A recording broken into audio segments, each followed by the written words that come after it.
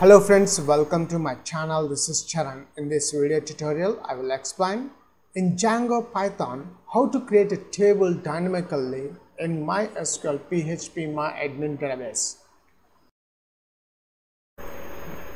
Write the statement create table. The table name is student table. Let's add the student table here. The student table ID integer type, not null. I'm adding primary key,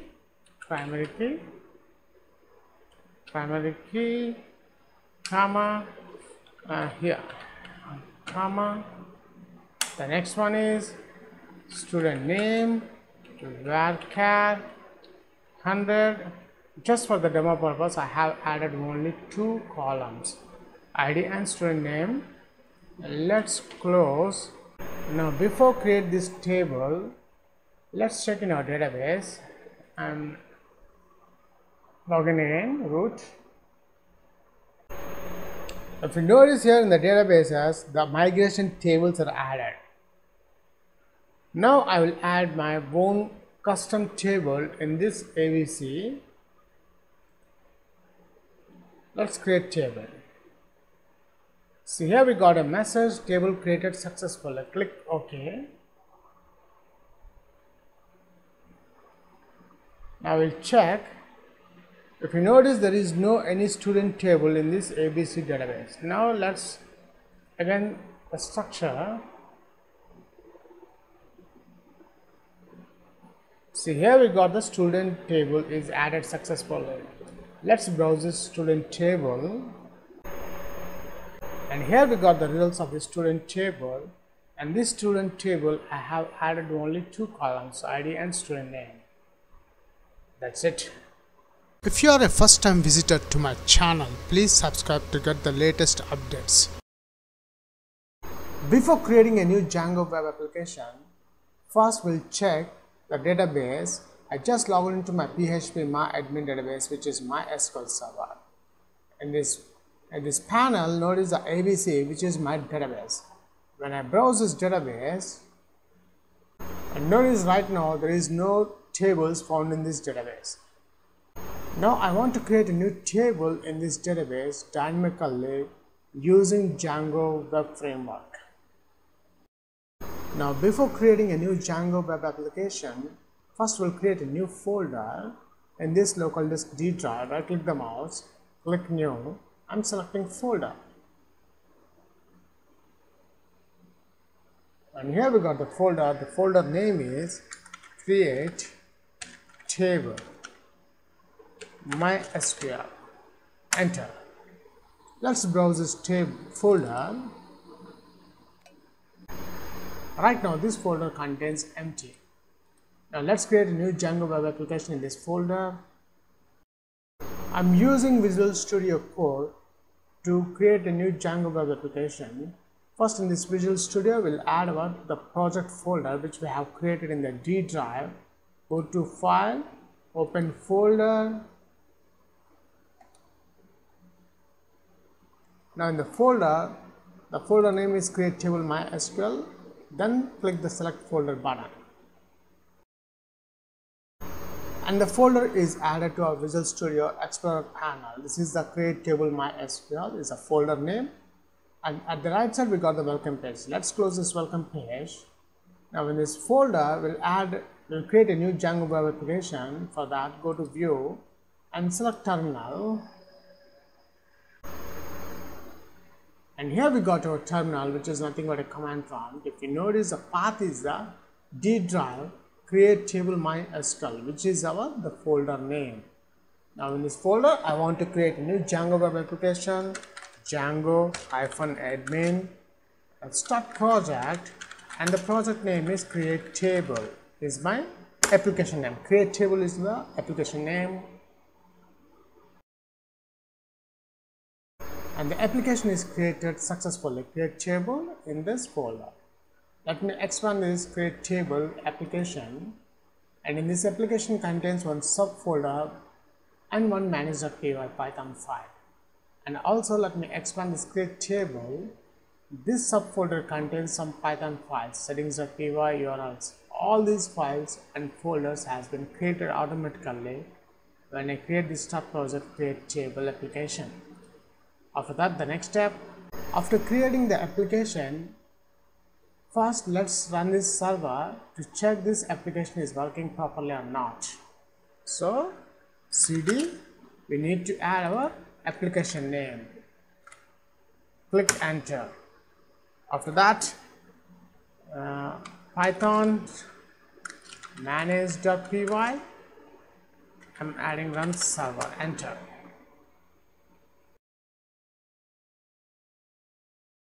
And after I run the server, notice there is no issues found, and below that we got some 15 unapplied migrations. Some warning message is there, so don't worry about that. Let's check the server. Below that is a follow link is our web server. Control plus mouse click,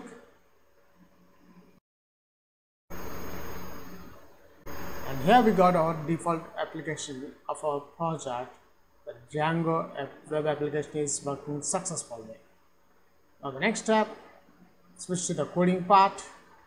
Now let's come out from the server, Control C, and now let's add the templates folder to our application.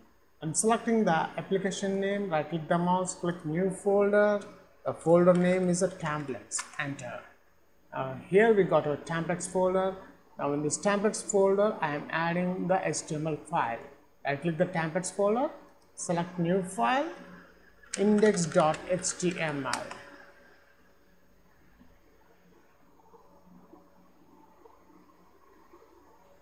And here we got our index.html page. Now before adding the doc type HTML code, what I'll do is we'll add our views page. I'm selecting the subfolder of our application, right click the mouse, click new file and views.py, and here we got the views.py. Now in this views.py contains the function name. So before that, first install the necessary classes from Django.shortcuts import a render class. After that, let's define the function def create tab is my function name, request request colon if request dot method double equals to post. I'm posting the data, so I want to create a data when the user clicks the button control colon, then if request dot post dot get method. Now in this get method, I will add create statement. So that create statement will get from this HTML input element. So let's add here doc type. I'm closing the HTML tag. In the HTML tag, I'm adding the header section. In the header section, I'm adding the title, create table dynamically. And after the header section, I'm adding the body tag. Inside the body, I'm adding center tag. In the center tag, I'm adding h1, how to create a table dynamically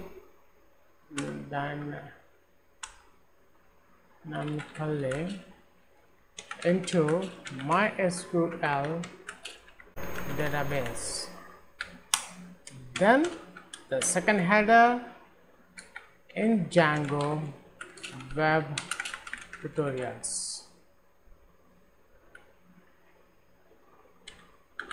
After that, I'm adding horizontal line. In the horizontal line, I'm adding form tag. The form method attribute I'm adding, which is a post. I'm posting the data. Then I'm adding text area to write our SQL queries. Text area, let's close the text area, and columns is columns I'm adding 250. Let's add 25 here, and rows here, rows is equals to, and the rows I'm adding three rows. After that I'm adding the style is equals to border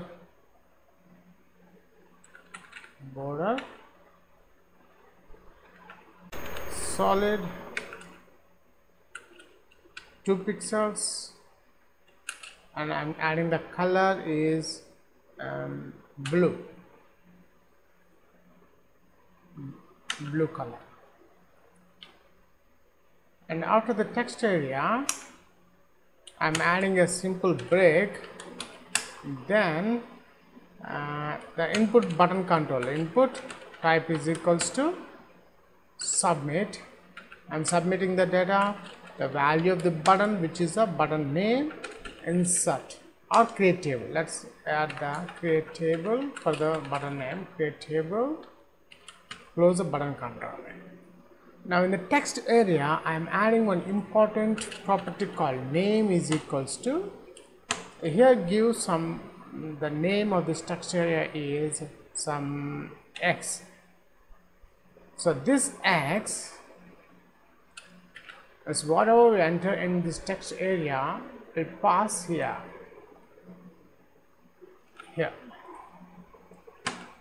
That x values we are getting here. After that we'll write the connection string here. So what I'll do is from Django.db import connection. And now let's define the object cursor is equals to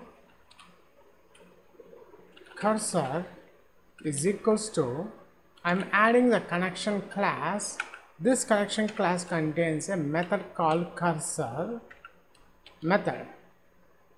I'm using cursor method. This cursor method is helpful to execute our SQL queries. Here I'm using the create table, which is a SQL statement.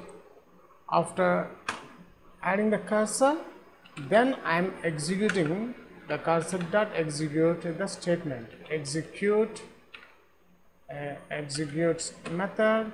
This execute method, what values I'm executing? This value, request.post.get values.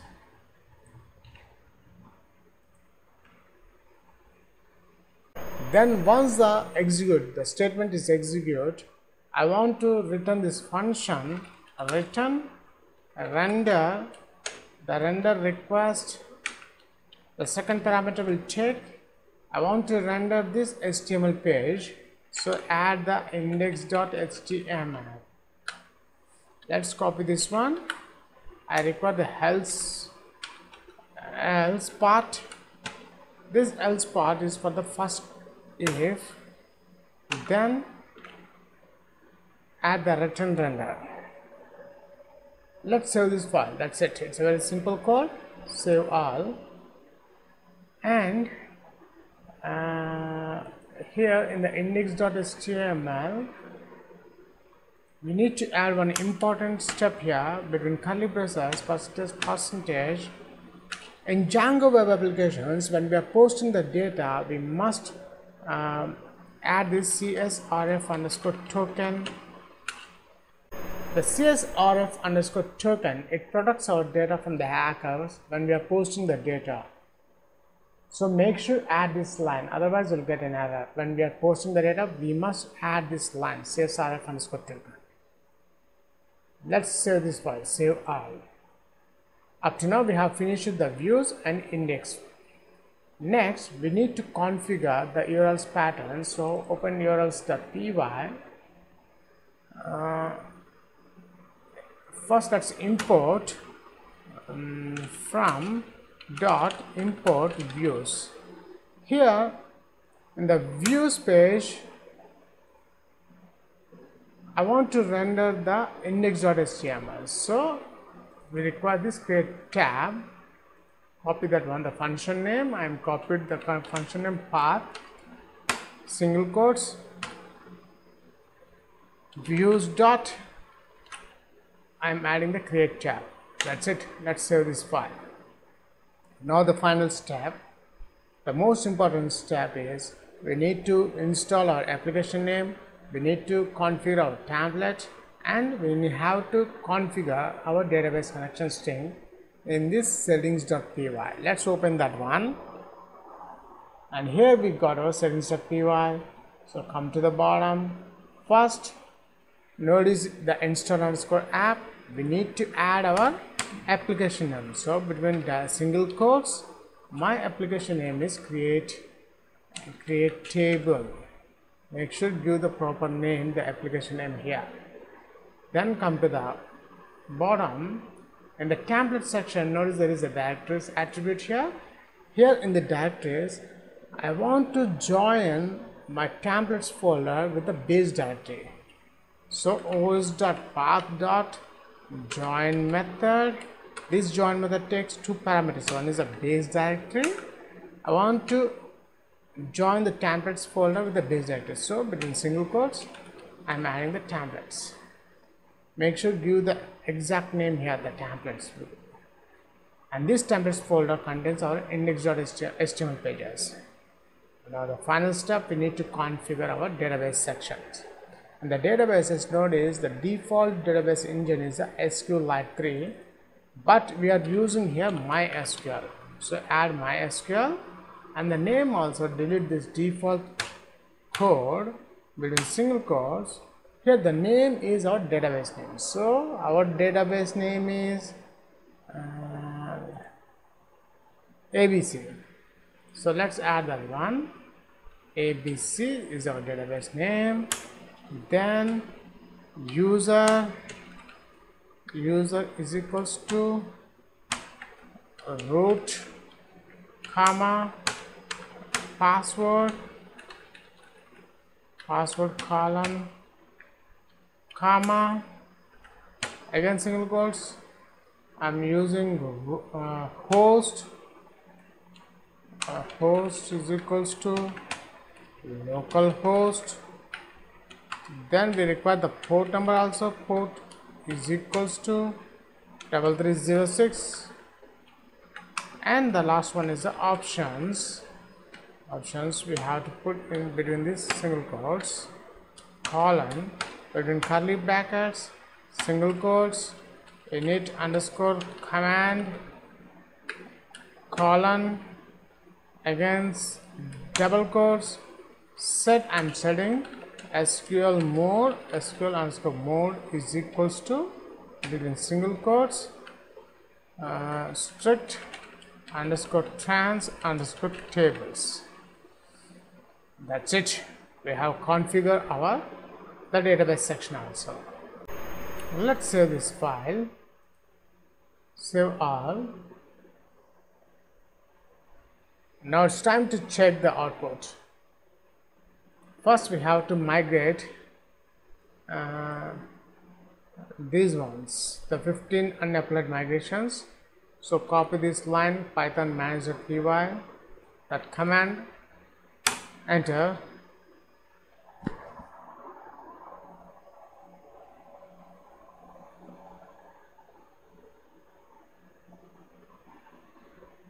So after applied the all migrants to application, now let's run the server. Run server. And notice here, after I run the server, I don't have any issues, and also I have not got any warnings here, the migrations warning. And this is our the web URL which we have already opened here. Now look, when I refresh this browser, we'll get our index.html page, which is our default page for this application.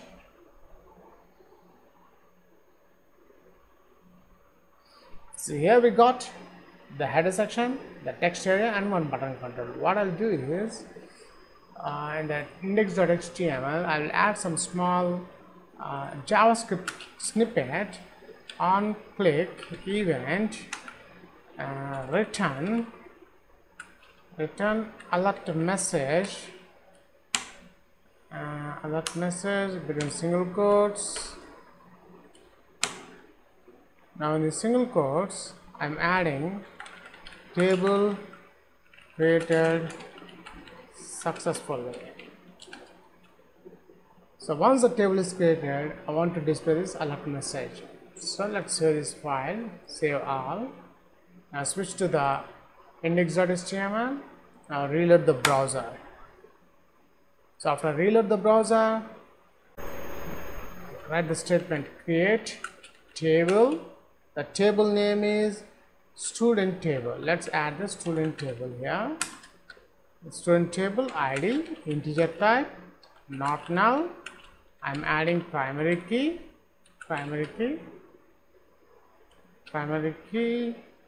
comma, here, comma. The next one is student name, varchar 100. Just for the demo purpose, I have added only 2 columns, ID and student name. Let's close. Now before create this table, let's check in our database and login in root. If you notice here in the databases, the migration tables are added. Now I will add my own custom table in this ABC. Let's create table. See here we got a message, table created successfully. Click OK. Now we'll check. If you notice, there is no any student table in this ABC database. Now let's again the structure.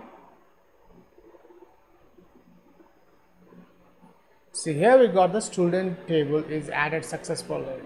Let's browse this student table, and here we got the results of the student table. And this student table I have added only 2 columns, ID and student name. That's it. I have created a table dynamically into MySQL database using Django Web Framework.